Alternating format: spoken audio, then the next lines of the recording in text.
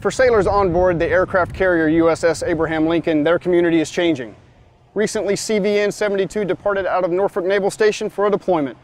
Upon its return from deployment, the Lincoln will relocate its home to San Diego, California. So from here at the Virginia Living Museum in Newport News, we wish you fair winds and following seas.